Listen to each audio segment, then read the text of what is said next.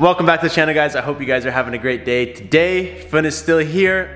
We are letting the Jeep dry. So you guys saw in the Jeep video where we got this thing PPF'd that we actually had to let it dry for like a whole day. We didn't want to take it outside right away because there's still moisture underneath the film a little bit and we don't want any issues or anything peeling up or whatever, right? Yes. We don't want problems. So we're letting it dry for like a whole day in here, and while we're in here, Fun actually had a surprise to jam in front of today's video. Yes. I brought some window tint. This dude hooked us up with the tint. I was actually gonna ask him for window tint when I knew he was coming because like that, he works at the tint studio. That's his shop that he owns. By the time I was thinking about doing tint, he had already shipped the whole box full of the PPF. So I was like, it's too late. I didn't want to have to put tint in his suitcase, which he did anyways. I just let it go, but he brought it anyways because he's the man. So this morning, to start off today's video, we're gonna be slapping some tint and a windshield thing. I'm gonna let you explain that because I don't really. It's like a protective film. It's called Actual Shield or Clearplex. Okay. It's two different brands, but the ones we're using specifically is Actual Shield.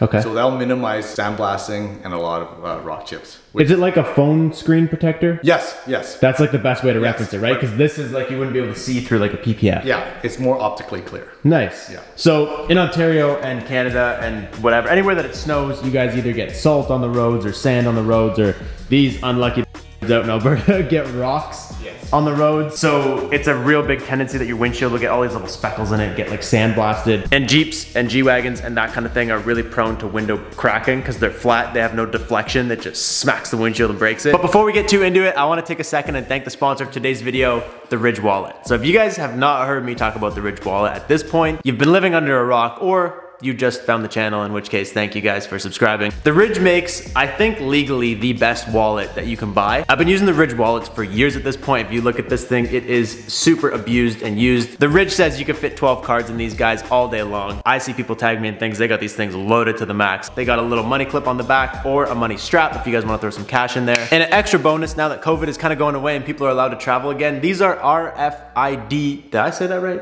RFID protected. So you can have these things, you can have anything in here. You can have your driver's license, your Nexus card, whatever it is, and you don't have to worry about something getting stolen or scanned or someone robbing your information through your wallet because they have the RFID protection. These wallets come in over 30 different colors and styles, including the carbon fiber and the burnt titanium. And if you guys don't believe me telling you these are the best wallets there is, they have over 40,000 5-star reviews. So just go rate them and then buy one. Use the link in the description or go to theridge.com/Robbie and you guys can save 10% off everything on their website. They sell a lot more than just wallets.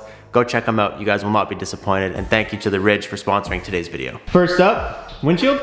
yeah, we're gonna go ahead and prep it all up and clean it up so that it's nice and clear. And then we're gonna install the film. Nice. But we're gonna get Robbie to help us with this one. Dude, you gotta stop this. You guys, you make me butcher the whole thing.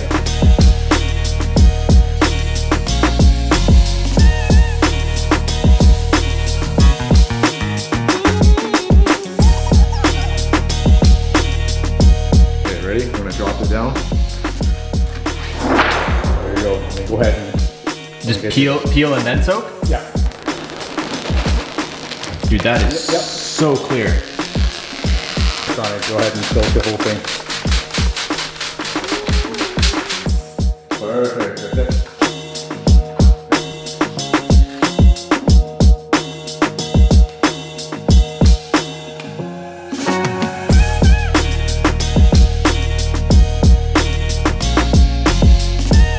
So what's the life expectancy on this stuff? They say for Actual Shields, 2 years, 24,000 kilometers. Okay, that's still pretty good. But it depends on where you drive. And yeah, how often you drive and everything. Yeah, because sometimes it diminishes sooner. Okay. So just based on your vision, just get it replaced. Yeah, so this is 12 years, the Lumar Valor. Yeah. This is 2 years. We're gonna add this one to the list of important mods that no one's gonna know I have. At least you know you can have the nice and cleanest Jeep around, eh? Yeah, hell yeah. I know I can beat on mine the most and then it can still be the cleanest. Yeah. So while we wait for the Actual Shield to actually set a little bit, we're gonna go ahead and throw the window tint on. Nice. And that'll give it enough time to set.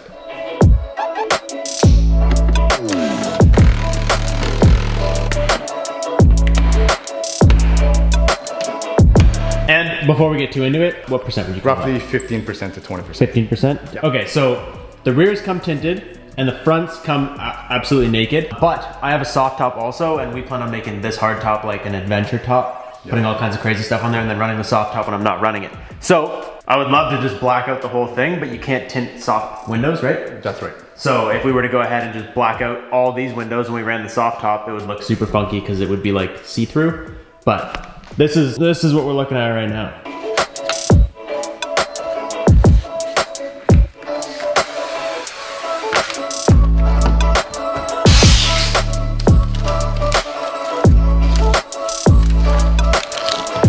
I'd say that's pretty close, dude.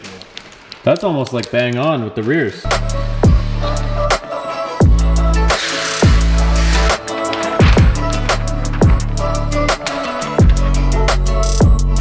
I know a lot of you guys are probably saying pre-cut kits are no good, but man. Oh, it just saves you so much time. Like you just slap it on and you're done. Yeah. I don't care what they say, I think it's good.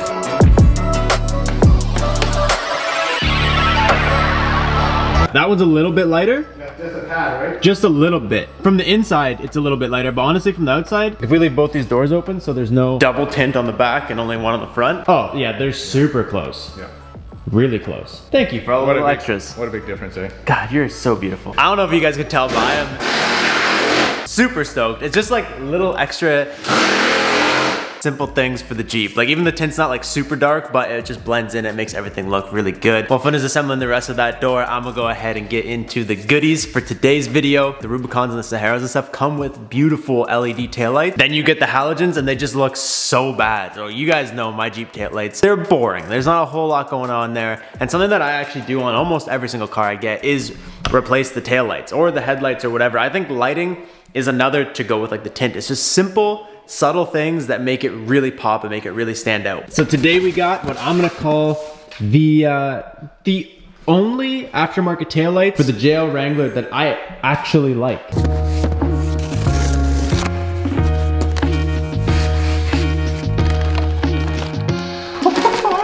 Dude, look at these things. Oh my God. Dude, these are so hot. So my main thing for the Jeep is that there's a lot of weird stuff going on. You can get a lot of Jeeps, parts and stuff that does look kind of funky. These are like really similar to OEM. I can't even show you the best part till they're on. Yet they have like their own flair that like when you see them, you'll know they're not. So these are the V-Land taillights for the JL Wrangler. V-Land is actually like a really well-known to me, and actually to you too probably. You've heard of V-Land, right? Yeah, so V-Land is, Fun's over here filming me. V-Land is really well-known in like the JDM scene. Correct. They make like a really, really popular BRZ headlight. Like everybody runs V-Land BRZ headlight. But I couldn't find a single photo of someone running these taillights on their Jeep. These things are super hot, and like I said, I can't even show you guys the best part till they're on. So let's get this thing spun around here.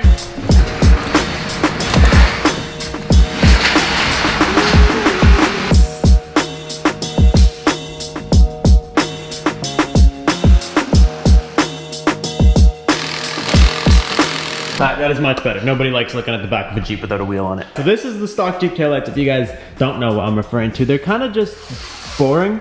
They're actually nice. Like they're not ugly by any means. They're just boring. This is basically just like a nice big reflector around the outside, and then obviously just a halogen bulb. Nothing crazy. They look like you know, a regular brake light. And I almost bought the OEM LED ones a bunch of times, but I just wanted something that popped a little extra. And I think these, dude, are gonna do an amazing job of just giving us the little extra pop. So, something I also learned yesterday is that these Jeep taillights, just in general, are dumb easy to install. Dude, they have one screw. That's it. One screw holds this entire thing in place.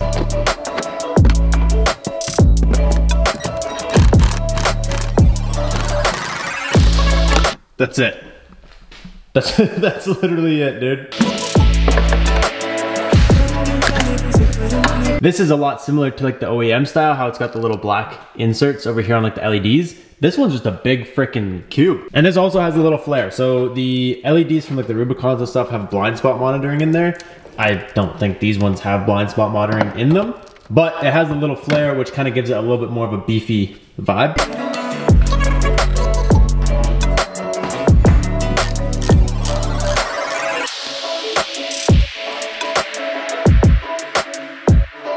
Dude, these look so good. They're actually a little beefier than the stock ones too. Like you can see this one sticks out right here. Just a little bit more than this one sticks out. And on a side shot, this one's got like a little bit of a curvature, I guess because it doesn't have the blind spot monitoring. So from here, This one has like a weird little flare out at the tip. This boy has like the duals and it like puffs out at the back, dude. It's a beefy unit. I kind of like it. What's really cool is these are like basically like, I would call it like red out or whatever. I don't know what you would call it, right? They're not like tinted at all. And they're gonna go so good with my beadlock wheels that are coming. These are sick. The people don't even have any idea. I didn't even tell you either. No.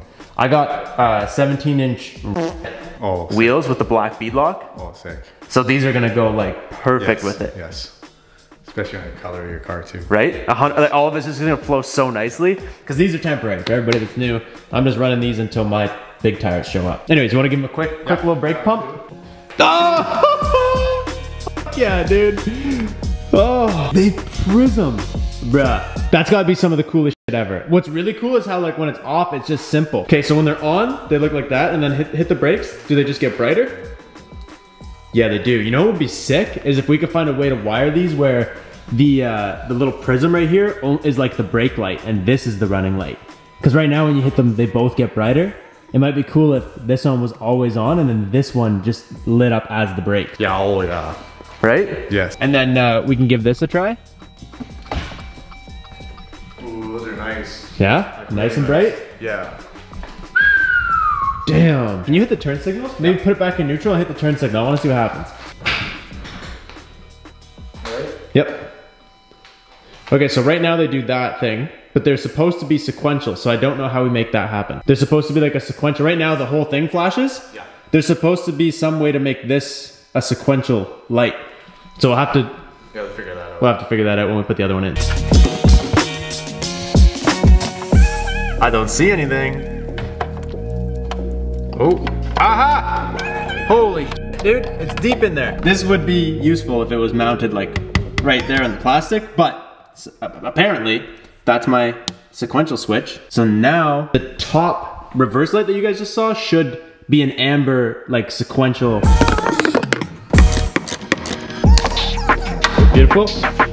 Oh. Do the other one? Maybe this one was already on sequential, and I put it back like. It literally doesn't change anything. Nothing, eh? That's so weird.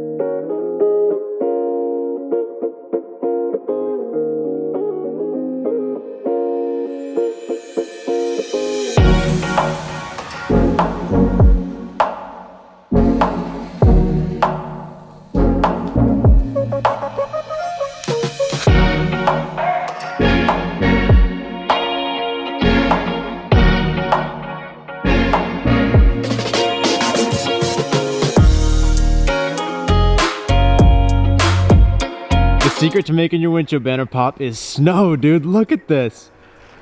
Dude. The Jeep has needed a banner since like the day we picked it up. As soon as we put this windshield protector film on, I was like, we gotta slap a banner on there. I've been neglecting it.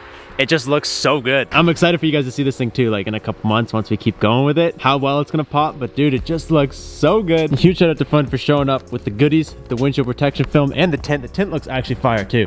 Outside with some sun on it, you can't even tell that like the front's lighter than the back. And the taillights, dude. I am in love with, how many times have I told you while I was making my edit that I love these taillights? Yeah, a lot. I just really like them because they're like OEM plus. Like if you were to cover this, the OEM ones kind of have this shape. But these have just like the extra little, super cool. The reverse lights are hella bright, and when I figure out how to get the sequential working, that'll just be an extra bonus. One thing I will show you guys though, the reason I was like not knowing about putting a banner on the Jeep is because I've showed you banners on like all my other cars. If you put them right down at the wipers, you honestly don't really see them. But the Jeep, the whole windshield is right here. There is no hidden spot, so the banner is super noticeable. That's why Brad put his on the back window. He didn't want to have to look at it every day. I'm okay with it. It's not terribly up in your face, but it is right there. So today's about mods that, you know, they're sleek, subtle, but they're absolutely killer. So thank you for the tint, for the windshield protection, and check out VLand, link in the description for like the taillights and any kind of light. They make all kinds of stuff. I'm sure they got something that fits your vehicle. And then tomorrow we can grab a barbecue brush and scrape the crap out of it and show you guys how the paint protection film really works, which at this point you guys have already seen. If you haven't, I'll leave a link in the description to that video also. So that's all I got for you guys. I will catch you guys next time. Thank you guys so much for watching, and another thanks to Lumar for making quality films and protection products, the sun for blinding me, and Fun for showing up and just absolutely destroying this for us. We love you. Peace out and stay committed. Bruh, I can't see anything.